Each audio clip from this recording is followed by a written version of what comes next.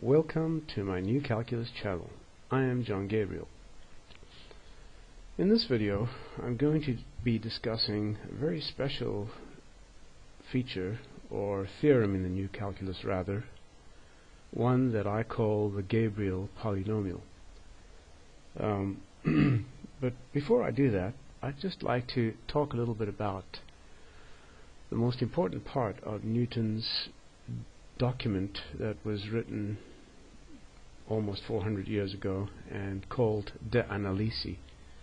The document was written in Latin, and the first interesting part appears on page 96, which you're looking at in front of you right now. So this diagram over here, where I'm pointing to with my cursor, is in fact the diagram that appears in Newton's document, and it's actually explaining how he uses finite differences to approximate the value of functions. So what I've done is I've tilted this diagram around, as you see over here, so that it's easy to understand. What he does is he takes the difference between this ordinate and calls it b, and then the difference between this ordinate calls it b2, and these differences here are the first differences. Then the second differences are the differences between b and b2, that would be c, b and b3, c2, and this row over here is the third difference row, the fourth difference, fifth difference, and so on. Obviously you're only going to have differences up to and including the number of derivatives. So for example, if a function has power 4, then the number of differences that are possible are 5. So the total number of rows you'll have here in this diagram here will be 5, but it varies for each function. Obviously, if you have an indefinitely differentiable function such as sine or cosine or any other trigonometric function, then the differences will continue ad infinitum. Now, these differences here are called divided differences, and I explain how to work with them and how to arrive at Taylor Theorem in my publication called How We Got Calculus, which is available at my website. And so my idea for the Gabriel polynomial came from this particular concept. So let's see how it's constructed. I define finite differences in terms of the mean of each given interval. So for example, the notation mu subscript 0 and superscript 1 means the first order mean, and the first difference denoted by the subscript. So mu always refers to the abscissa or the x-coordinate of the mean, and the following diagram explains. So in this first diagram, the first order differences are these means here. 0 means this subscript 0 means it's the first mean. This subscript 1 means it's the second mean because we begin subscripting at 0. This one here means the third mean, and the top number means the order difference. In this case, they're all first order differences. In this row here, they're all second order differences. So with respect to first order differences, there is really no difference between my scheme and Newton's, because our first order differences are exactly the same. However, when we get to the second order differences, that's when my method differs with Newton's approach. So Newton's second order divided difference is given here, where you see me highlighting. But compare this with my definition. Now notice the main distinction comes in the difference, the finite difference that appears in the denominator.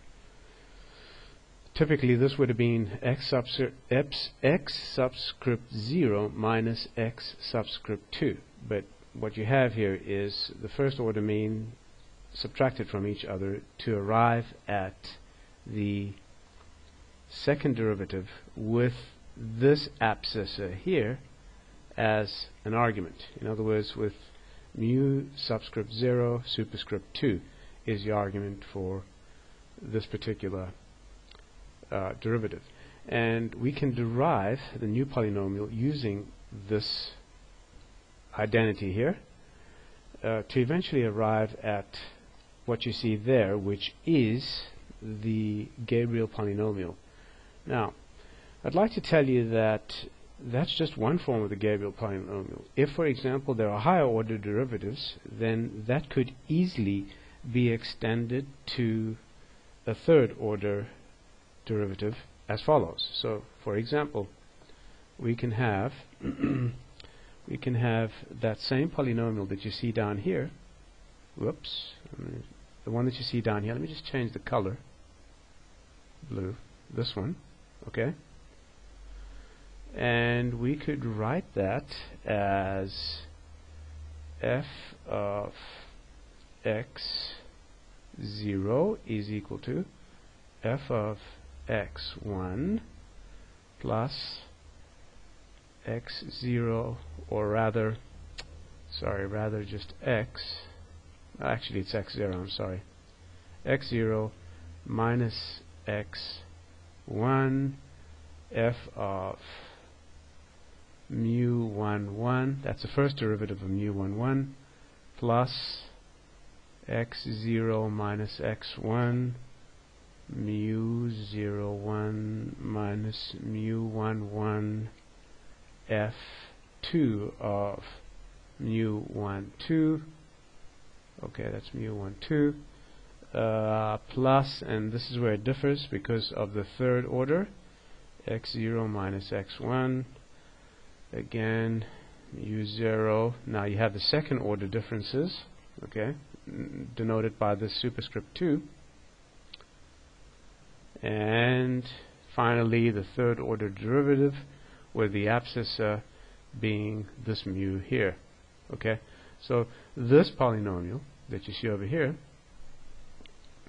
is exactly the same in terms of approximation. Well, actually it's a better approximation because it has an extra mu, but it's the same as this one down here.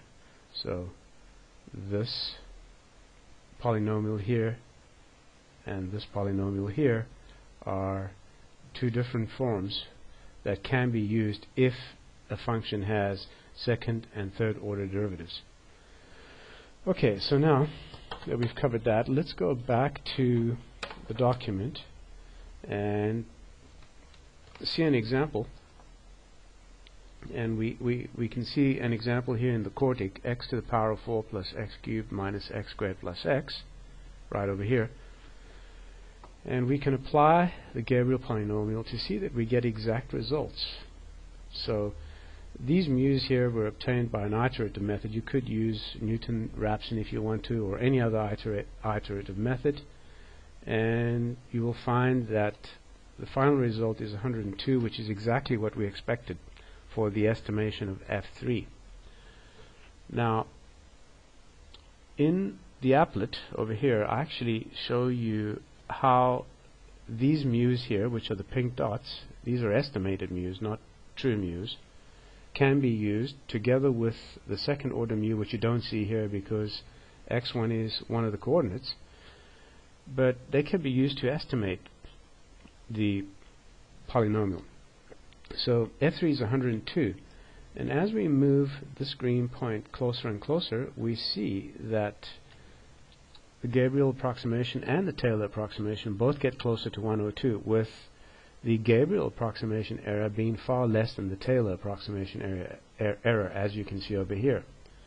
So moving them closer and closer, you'll see that both of them start converging on 102, and finally, when the points are all aligned, the Gabriel polynomial gives exactly the same result. However, the Gabriel polynomial is far more accurate, as you can see, and this is true for any function. You can, for example, type the name of another function down here as f of x is equal to x5, yes, and with similar results you can see what happens as you get closer and closer. Watch the difference here in the Taylor approximation. It's 55 and it's only 6 there for the Gabriel polynomial. So there's a vast difference in terms of accuracy. Okay? And as you get to 0, both of them converge to the true value. So the Taylor approximation is really very inferior to the Gabriel polynomial. Let's just undo that so we can go back to the previous one we had, and now we can actually watch the calculations taking place. So in these boxes here, you can see what's happening, yeah, as you're calculating each of the values, both for the Gabriel polynomial and the Taylor approximation, or the Taylor series. And so that's what's happening there. You can also see the advantages of the Gabriel polynomial, and these are very important. It always has a finite number of terms, variable up to the nth derivative, is a far better approximation using estimated mu's, and it's excellent in causal systems where the function is assumed to be continuous and smooth, but no mathematical model is known. Finally, it's very good for curve fitting or non-linear regression. There are other uses. For example, the Gabriel polynomial has been used in computer-aided design. It's also being used in computer graphics. It's being used in physics and engineering. So it has a lot of uses. Causal systems are especially important. So for example, where the model is not known and you're getting real-time data from some device, and you don't know what the function is, it just passes real-time data to you, and you go by the assumption that the past mu's that you've read will be an indication of the future mu's. So it's a little complicated for my demonstration here, but those who have worked in causal systems will know what I mean. And then finally, here are the two different versions. Obviously, if there's a fourth derivative, you can have yet another polynomial, and so on. It's interesting to note, though, that this second order polynomial here that I used, just the second order here, gives you surprisingly accurate results, as you've seen me demonstrate to you here. So, you know, for example, if somebody was programming the sine tables or the logarithms into a calculator, you could easily use the Gabriel polynomial with greater advantages in terms of speed and accuracy over the Taylor polynomial. Okay, and so that's pretty much all I wanted to demonstrate for this video. This is the New Calculus channel. I'm John Gabriel. I'm glad you could join me in this video, and I look forward to seeing you at some future time here again on the New Calculus channel. Take care.